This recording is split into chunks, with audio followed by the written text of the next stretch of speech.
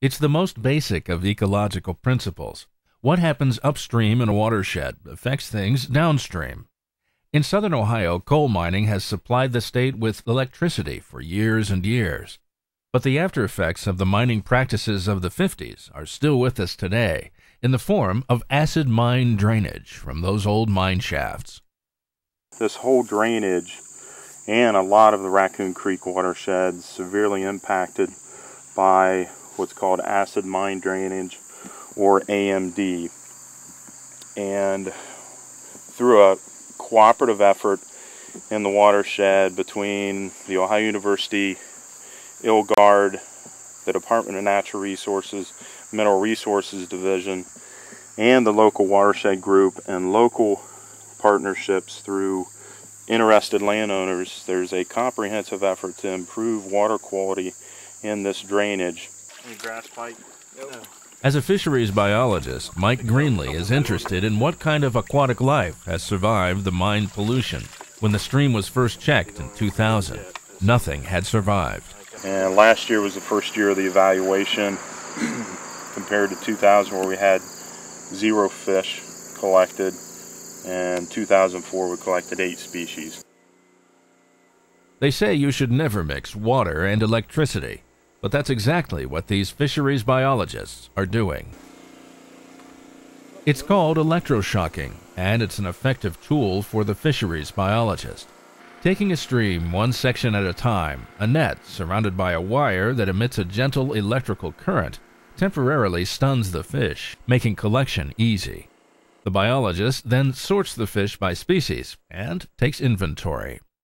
To evaluate the effects of treating Hewlett Fork with an alkaline substance that is metered into the stream from a doser. This alkaline substance is calcium oxide.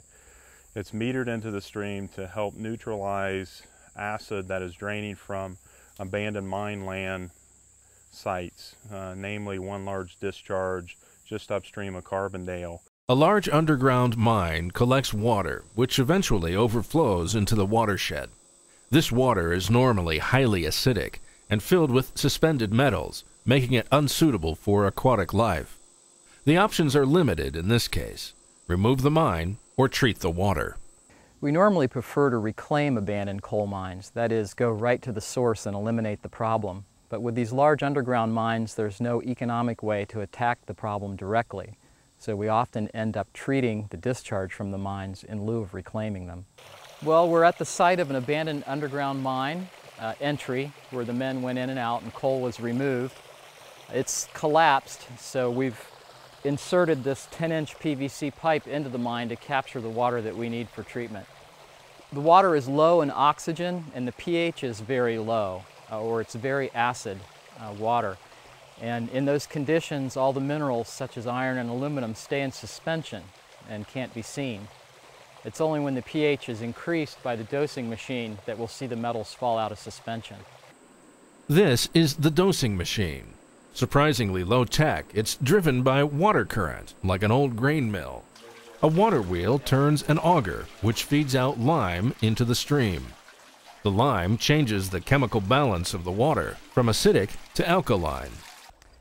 We're in the exit channel from the doser, and if you look carefully, you can see the pebble quicklime rolling down the channel and beginning to do its work. This dosing apparatus is treating about 9 miles of Hewlett Fork, a principal tributary of Raccoon Creek, and improving water quality in Raccoon Creek itself. A long concrete spillway allows the metal deposits to eventually settle out of the water. It's the oxidation of these deposits that creates the acidity of the water in the first place. The main goal of this evaluation is to determine how well this dosing plant will improve the water quality in the stream, and we're using the fish population as an indicator of stream health.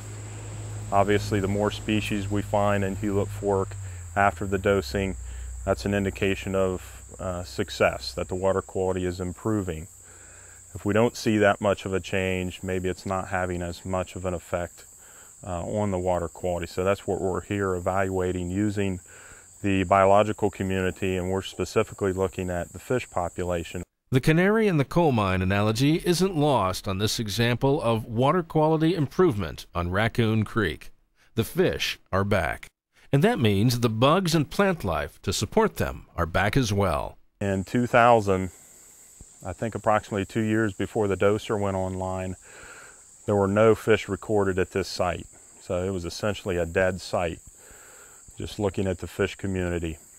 Our data last year, a couple years after the doser went online, indicated 8 different species.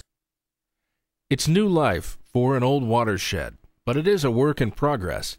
To follow the story, check out raccooncreek.org.